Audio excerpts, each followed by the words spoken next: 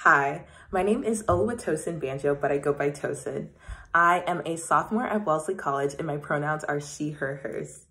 One fun fact about me is that I am Nigerian. I'm a daughter of 2 immigrant parents, and also that I am from Houston, Texas, H-Town, period.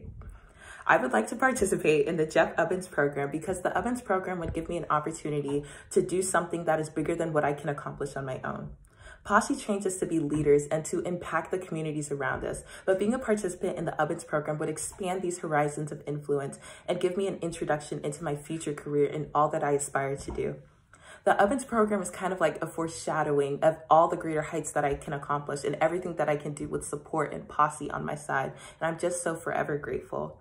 Thank you so much for giving me the opportunity to apply, and I look forward to the amazing journey that we hopefully will have together.